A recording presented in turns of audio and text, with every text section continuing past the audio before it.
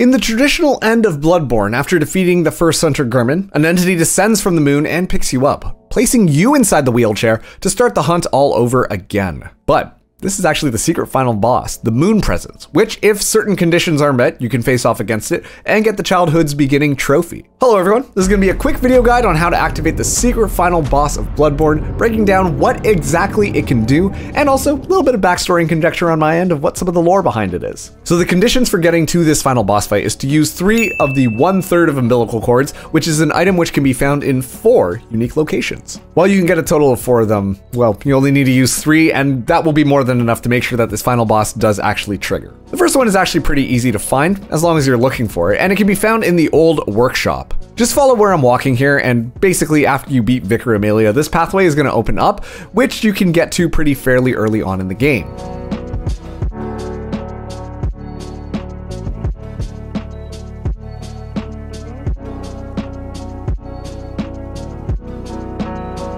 Yay!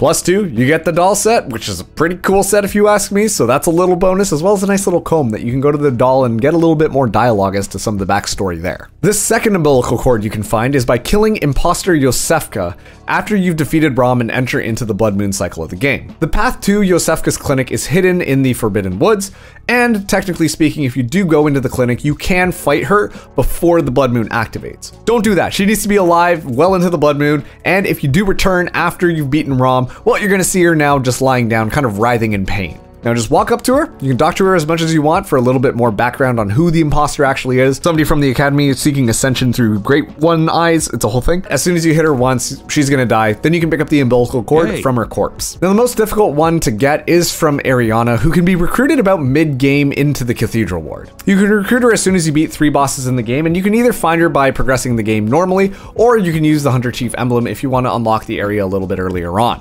Once you do recruit her, you must make sure not to take her blood 3 times while another person, Adela, has been rescued and is also hanging out in Cathedral Ward. If you do take the blood 3 times from Arianna while Adela's there, Adela's gonna kill her. And once again, similar to imposter Iosefka, Arianna has to stay alive before you activate the Blood Moon. And once you've beaten Rom, you come back here, she's gonna be in pain in her seat, but as soon as you beat Mikolash, host of the Nightmare, if you come back, she's no longer gonna be here anymore. You backtrack a little bit, and then you're treated to a small little scene where a monstrous baby is born. Kind of disturbing, but as soon as you kill it, you're gonna be able to get that 1/3 of umbilical cord from its remains. Now this last one is the easiest to get. You're guaranteed to get it on every single playthrough, and you get it from beating the second final boss, Mergo's wet nurse. As soon as you do defeat the ghoulish boss, the baby is gonna stop crying. And when you walk over to its crib, you can pick up the umbilical cord. Also too, this is gonna trigger the final section of the game where the Hunter's Dream is now on fire, and the doll is gonna signal to you that Gehrman is now waiting for you in the final boss area. Now before fighting Gehrman,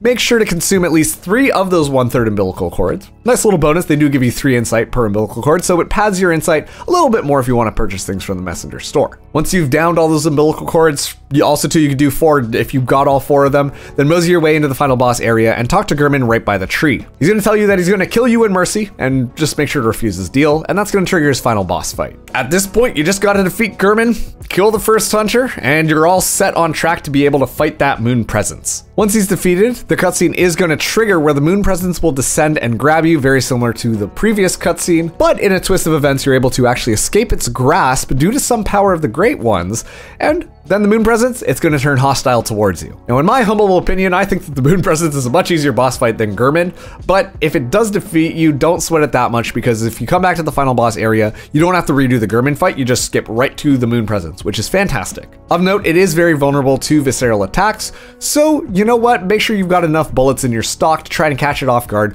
because that will make this a lot quicker. It does come with a very special move, which is called Gaze of the Moon. This big spherical attack, reducing your health down to 1 HP, regardless of all stats, armor, or remaining HP that you might have. Important to mention though, as soon as it activates this, it's actually going to go into this recharge state, which will allow you to either get in there and get a couple of good hits on, or you can use blood vials just to get yourself back up and healthy, ready for fighting. It can, however, also launch blood into the air, similar to some of the other bosses, and if you do get caught by it, you're unable to use blood vials, which in combination with Gaze of the Moon can become particularly dangerous. Then, as soon as you're done beating the Moon Presence, you're going to be treated to the very final cutscene of this game, where the doll will pick up a slug, very similar looking to the moon presence, and we'll refer to it as the hunter. It is very likely that you became a great one after consuming the umbilical cords, and thus the moon presence couldn't do whatever it wanted with you, unlike the other endings of this game. In all the descriptions of the umbilical cords, they do start with, every great one loses its child, and then yearns for a surrogate. Now, while all of these 3 different umbilical cords came from different Great Ones, by consuming 3 of them, it's implied that you became the new Great One child. You are the surrogate. This is further evidenced by the trophy's name, Childhood's Beginning, and honestly just confirmed by the trophy's description itself.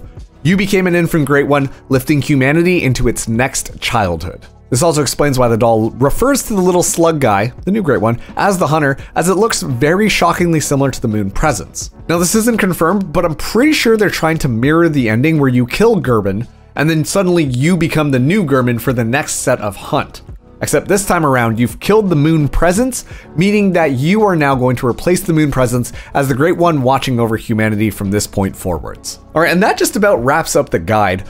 Honestly, there's no real confirmation as to what the final cutscene is supposed to say, so let me know down in the comments below if you agree with my interpretation or if you think there's something else that I might have missed in the lore, because there's a lot of stuff going on in Bloodborne and it can be overwhelming at times. But thank you guys so much for watching. Please like and subscribe if this did help you, and I will catch you in the next video. Bye everyone.